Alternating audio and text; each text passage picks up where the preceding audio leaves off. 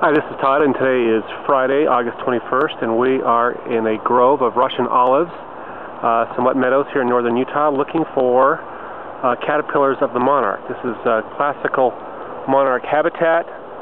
We're going to be looking on milkweeds as we move forward here. This is my friend Bryce. Say hi, Bryce. Hi. And we're going to be focusing on the milkweeds. We're actually walking up on milkweeds right now that are stationed adjacent to the Russian olives where the female monarchs prefer to roost, because those seems to be the particular milkweeds, and here's some milkweed plants right here that get targeted. So we'll start looking. And okay, Bryce, we got Bryce here looking on a milkweed, and this milkweed is basically buried under a forest of Russian olive trees, and we're looking for chew marks right now. Why don't you turn it upside down and see if we find anything. Nothing there. Now that is definitely monarch chew mark damage, but sometimes they get eaten by predators, so it looks like so far we're striking out.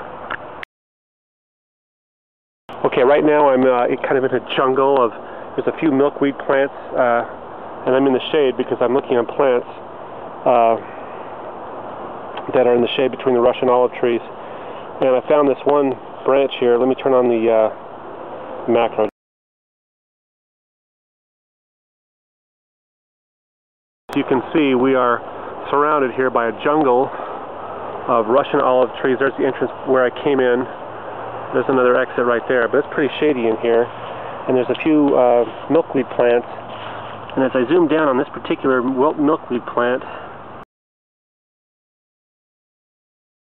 on the plant, laid exactly where it should be. And this represents the feeding damage on the monarch, as does this. There's a skeletonization of the leaf, and also the larvae burrow a hole in it. Oftentimes when you look for monarch caterpillars, you know, the milkweed bugs always do the majority of the feeding damage, and their feeding patterns are different, and the milkweed bugs are generally all over the milkweed plants out in the open, but we're here in the shade and we're finding immatures of monarchs. So okay, we're out of the forested area, but still there's a lot of trees around us. And if I pick this leaf here, and if I can get it to get my macro to work, I have found a third instar monarch caterpillar.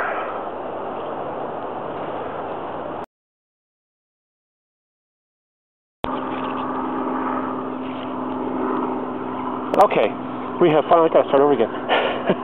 After searching for little caterpillars, I told Bryce that we might find a big fifth instar, and here's one that we found on this plant here,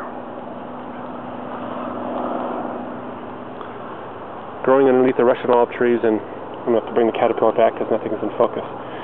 Anyway, the key to finding monarch caterpillars is find the right habitat where the females roost, look on the right plant, which in this case is milkweed, taking refuge under the Russian olive trees, and if you're lucky you might find a big old fifth instar. Monarch caterpillars could be a lot of fun to raise, and once they make a chrysalis they'll come out in about 10 days. Thanks.